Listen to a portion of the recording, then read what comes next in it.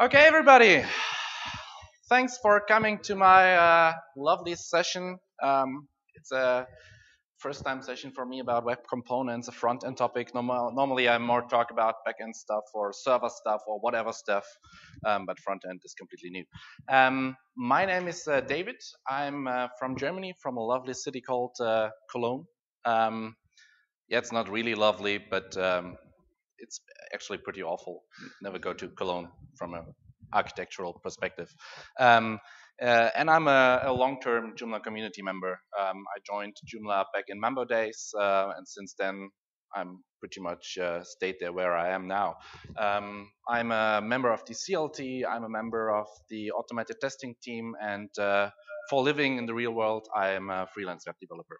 And yeah, I'm talking about a problem that we have right now because we pretty much fucked up the web. Modern days web is broken because we have all those fancy tools. We have front-end frameworks for JavaScript, for CSS, for whatever. And in the very moment you combine two of those, it breaks. You have conflicts everywhere. Some conflicts aren't that bad. For example, combining AngularJS and jQuery works quite well, but combining, I don't know, Bootstrap 2 and Bootstrap 3 from time to time tends to cause some problems. And even worse, we lack some proper APIs.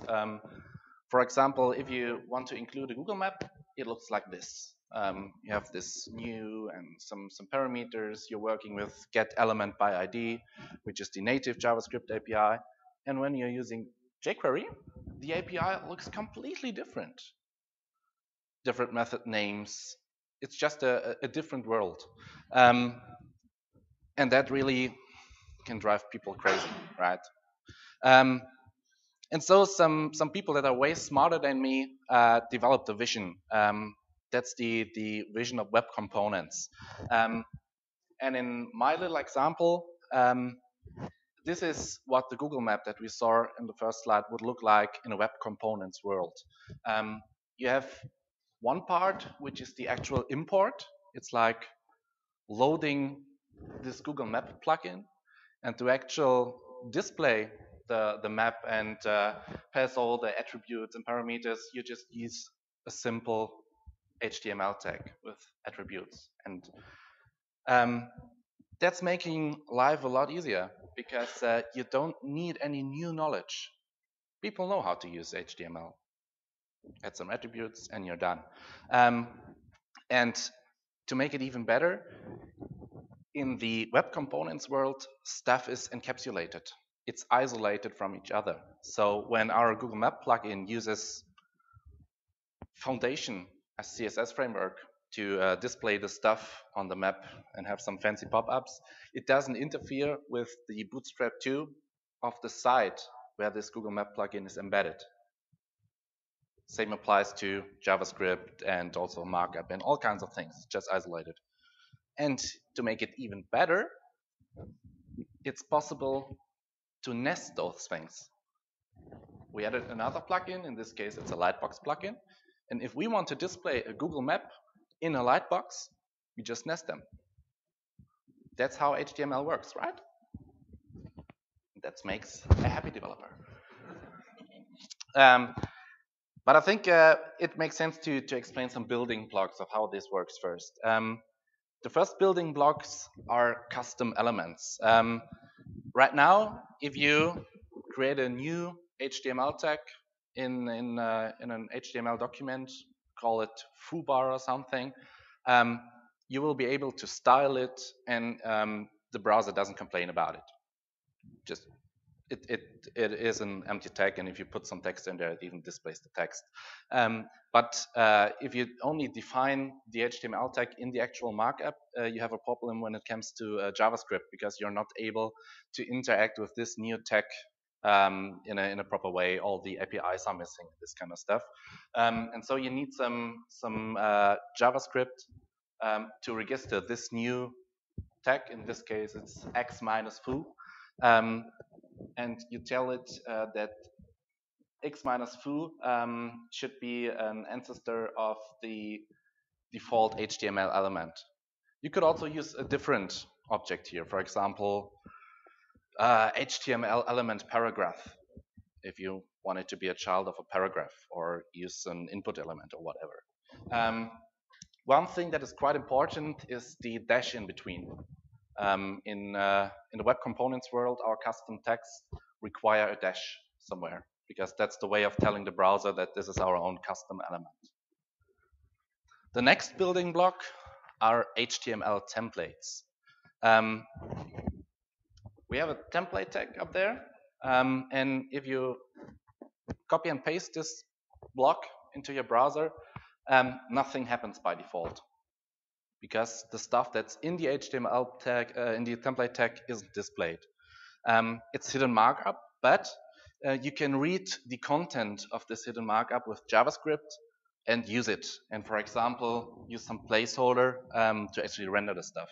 And in this case, that's what I'm doing here. I'm getting the content of this template tag, and with a little loop, I will replace the number placeholder with numbers from 1 to 3.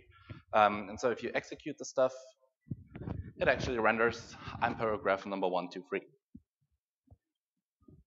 So very convenient way of storing some markup in the DOM tree without displaying it and using it multiple times. Next building block is the shadow DOM. Actually, that's already there in browsers, and it's widely used. It's a document tree, so HTML, CSS, JavaScript, within our document, and this new tree is hidden from us, so we can't see it. It's in the shadow. A very good example is the native HTML video tag. If you're using the video tag in your browser, it actually uses plain CSS and HTML to render those fancy views. All those elements, those control elements, are actually mostly div containers, just styled in a proper way. And to hide this actual implementation, for example, that the arrow looks like this arrow, is hidden from us as developers by moving it into a shadow DOM. And even more, by moving it into this shadow DOM, it doesn't interfere anymore with the CSS that we use in our main tree. So we have isolation. There are some more examples of those native elements that are using shadow DOM. Audio is one of them. Input type range is another one, and there are quite a few in modern days browsers that are using this stuff. And last but not least, we have the HTML imports. Those are quite simple. You put them in the head of your document, and you refer to another HTML document, and this document then gets included into your main document, but it isn't displayed. So it behaves some kind of like the template tag we had earlier before. It's stored somewhere in the DOM tree. It's accessible for JavaScript to read the stuff that's in there.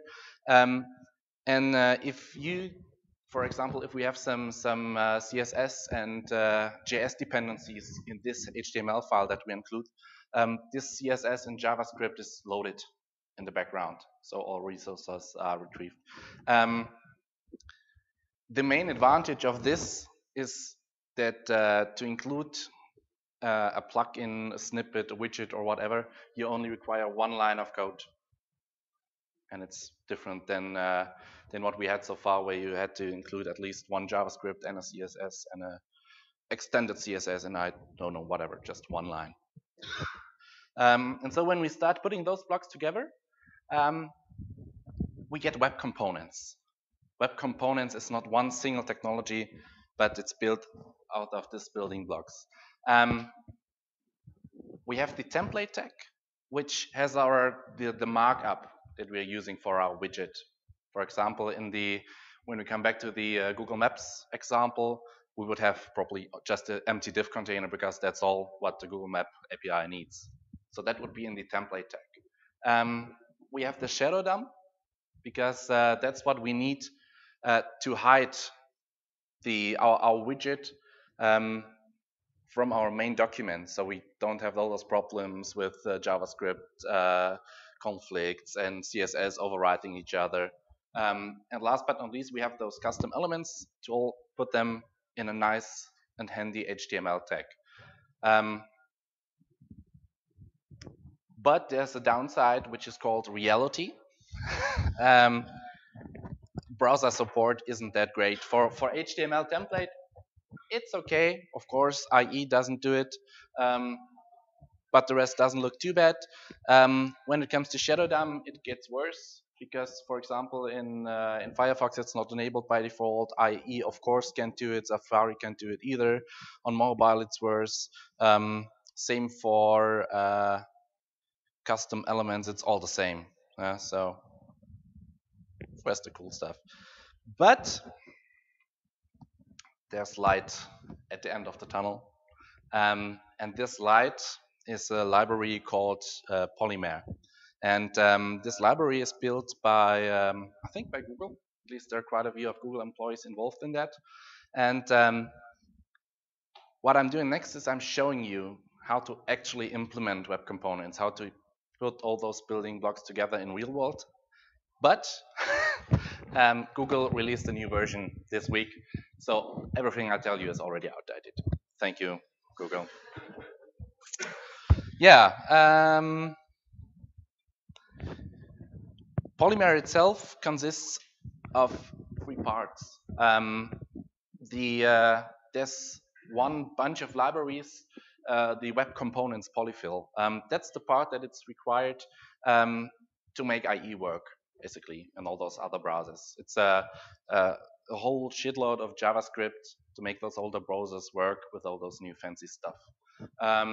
The Polymer library itself, that's a JavaScript library that you can use to build those custom elements. You could also do this by hand, but with Polymer it's much easier. And last but not least, there's the Polymer elements, which is some sort of library where you can grab some ready-to-use custom elements from. Polymer, they have a bunch of example elements that you can use to build your own stuff. For example, they have all kinds of UI elements, some basic functionality, we'll see this later, and all those kinds of stuff. We can take a look at this. And with Polymer, browser support is okay so far. There are some glitches in IE10. That's why there's this crazy sign. But for normal stuff, it works quite well. So it's actually ready to use technology. But now, some live demo, the part that breaks. I prepared, oh yeah, sorry, need to see something, right? I prepared a little example for you, which is a website that displays the current temperature in 2 different cities, but in 3 different ways. If we take a look at the actual code of this site, it's large enough? No, better. We have the head with all the normal stuff. I use Bootstrap to make it look fancy, and also to show you that there aren't no conflicts. jQuery is used. This is the fun part. This is where we include the web components polyfill. That's required in order to make the old browsers work. And I'm importing my example elements that I will use later on. Those are in a subfolder. And so the old way of doing stuff would look like this. We would have a div class. The name of the city would be hard-coded, and you'll have an empty placeholder for the temperature to get in there, and an empty placeholder for the description to put in. And then we are using jQuery. In this case, even in no conflict mode, never do this in Joomla world, it explodes. To grab the weather data from an API, pass the city, along. And if the API responds, we take the temperature and the description and put them in our both placeholder tags. That's the old way of doing it. Now comes the new fancy way, which looks like this in my example. You just have one tag, in this case local minus weather, and an attribute city. And in this attribute, I pass the name of the city where I want to retrieve the weather for. You notice the dash in between, as I mentioned, that's required for custom elements because otherwise they don't work. And if we take a look at the, remember it's important right here, elements local minus weather.html. If we take a look at this file, it looks like this. We need to import the Polymer library in order to have all those necessary requirements. This is the first call. And then we have an element to define an element. It's a Polymer element with the name of the element that we would like to define now. And we can pass along a list of attributes. I think they're comma separated in this old version. In the new version, it's definitely different. And our element pretty much consists of two parts. We have one template tag, which holds our actual markup. In this case, we are working with proper placeholders, not just empty spans. And I have some style in there to show you that it doesn't interfere with the styles of the parent document. They're completely separated from each other. And I move the jQuery code that we had in the main document over here. Yeah, and that's pretty much the same, retrieving data and applying it. And it works. It actually works really well. If I just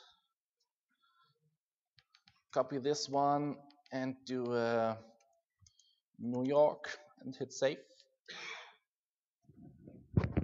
it's retrieving the weather for New York. And if I get in here, that's the main document, and tell it that .weather is supposed to be red. It's only changing the one in the parent document. And the ones that we import aren't affected. And either way, if we remove this one, the parent one isn't affected by the styles in our custom elements. Isolation. No more conflicts. But the way I've shown here with using jQuery isn't the Polymer way of doing stuff. The better way, that's also the reason why we have a better weather custom element down here, looks like this. Again, we have the call to load Polymer, and we're using one of those ready-to-use elements that Polymer ships. In this case, it's an element to do AJAX calls. This part here is the same. We define the name, we have the markup, and down here comes the fun part. Polymer provides us an HTML tag to do AJAX calls. Pass along the URL, the query parameters, and we tell the tag to append the response of this call to this placeholder. So we have the data up here. And there are lots and lots of those ready-to-use components in Polymer, which makes life a lot easier. And by the way, we also got rid of jQuery. That also makes the kitten happy. And yeah, Peter. How would you implement some sort of error messaging, like if the server of the API is not available, you don't get anything back. What does your script do? You would probably display the output, the error message within the template tag up here. So you can do all those normal if stuff. If something breaks, then display this message down here. The only thing that you can't do is that you can't bubble up in the DOM tree of the parent document and, for example, trigger an alert or change the color of something because it's isolated. So you need to do the error handling in your custom element. Yeah. Can you track events, the phone track analytics events? Mm-hmm. You do better or any It's, yeah, here comes the fun part. From the perspective of the main document, from the parent document, if I would click on my custom element, it triggers a click. And if I take a look at the event data, then it will show me that the tag local minus weather has been clicked on. What I can't do is find out on which tag within the local minus weather tag it has been clicked on. Because again, it's in the shadow DOM, it's isolated, so you can't take a look in there. Also,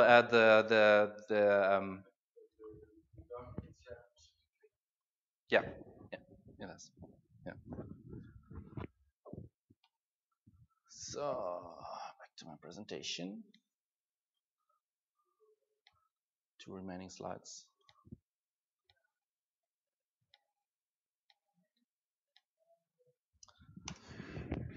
So this is how web components work. Custom elements, all run in isolation, one line of code, easy to combine stuff. Actually, it's a pretty nice stuff, but there are some downsides too. The real downside is that this JavaScript isolation doesn't really work, at least right now. Because as I said, if you do the actual import of your custom tag and you have a script tag in there, it loads this JavaScript. For example, if we have in our parent document, we have mootools, and in one of our custom tags, we use jQuery. The jQuery is retrieved from the server, and they're all executed in the same context. So we still need namespacing for JavaScript in order to avoid those conflicts. JavaScript is still a pain. But it works perfectly well for CSS, and it resolves at least some of those JavaScript conflicts when it comes to event handling and working with global variables and this kind of things. It solves a part of it, but not the whole thing. It has quite a big of a performance impact if you think about it, because when we, for example, in our main document we include a Google Map element, and this Google Map element then has to be retrieved from the server, and after it's retrieved, we start grabbing its dependencies, and if we have those dependencies, we start to retrieve the dependencies of this document. So right now, we try to avoid multiple calls. We want to do as least requests as possible, and web components partly work the exact other way around, because it's one after another and another. And it's pretty new stuff. You won't find that much documentation right now. You will not find those much real-world examples using it. The only one that I stumbled upon was GitHub. They are using a custom HTML tag to display this file has been edited the last time 8 days ago. They have a modified minus last custom tag. That's the only real-world example that I have found. But web components start to become a real big topic. It's definitely worth watching them. It's definitely worth taking a closer look on them. And I think they can help, at least at a few places. This Google Map example is a great one, but this could be helpful. It might be helpful when it comes to all sorts of sliders and accordions and galleries and whatever, because you can nest them and those kind of things. Yeah, so take a closer look on it. That's my conclusion right now. Any other questions? Yeah. Yeah.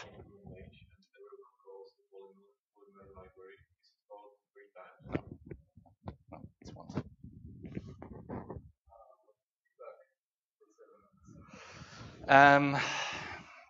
If you create a shadow DOM yourself, and that's what Polymer does, those elements behave a bit different than the native shadow DOM elements like the video tag does. And so you can inspect them with the developer tools of your browser. Oh, you don't see it. Yeah, this way it's much more useful. For example, in Chrome, you have the shadow root, and then you can inspect all the child elements. You see which CSS is loaded and applied, and what happens. So that works, but of course only for the shadow DOM elements that you use yourself. Anything else?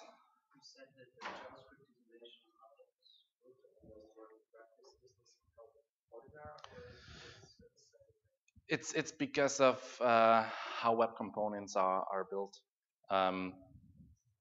When it comes to JavaScript, they all loaded in the same process, in the same thread, and so they have the possibility to conflict with each other. And that's not going to change. It's going to stay that way. So write proper JavaScript, namespace stuff. Yep.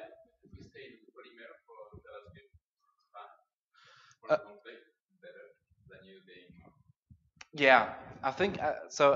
The Polymer, those ready-to-use elements, they don't have any third-party dependencies, no conflicts. So this works quite well. This won't cause any issues. That's the way to do it. Yeah, that's quite easy.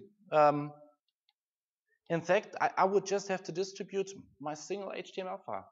Upload it somewhere, tell people to download it, put it on their local server, and add this one import statement. And of course, they would have to load the actual web components polyfill before, because otherwise IA cries.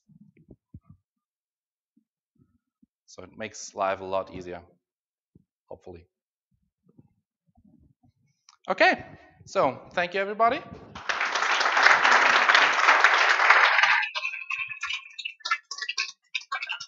And now go out and play with it.